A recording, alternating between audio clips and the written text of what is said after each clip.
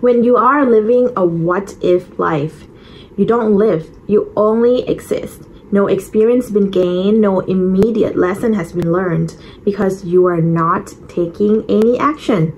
Some people may argue by not taking any action, you are actually limiting your exposure to risks and disappointments.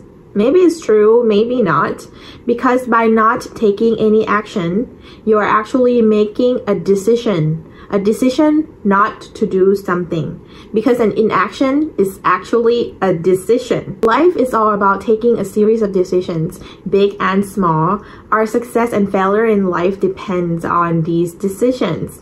So today's mission is to just do it. You see, I've been thinking of buying a house for like 2 years. I mean, I was ready to buy and I still am, but I wasn't sure enough to pull the plug.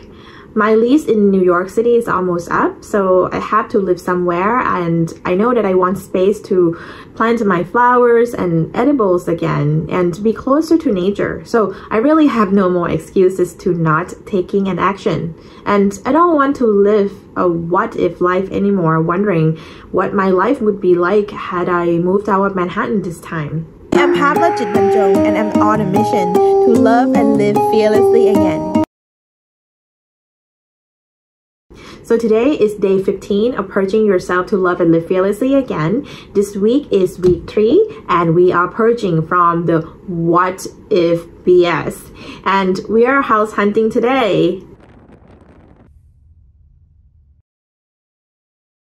Okay, so I still haven't found my dream home yet, but by going ahead to just do it anyway, I learn more about what I want and don't want, because I used to own an older home before. Coming into this experience, I had like certain expectations, you know, that I wanted a new construction because I didn't want to deal with issues related to older homes. But today I actually come to realization that I might have changed. I actually love the character of the older homes, especially the colonials, which, you know, pretty much that was what I owned before and I totally hated it before. But now maybe I'm willing to put in some more work and money to make it my style. So one of the most common causes of this what if phenomenon is inaction.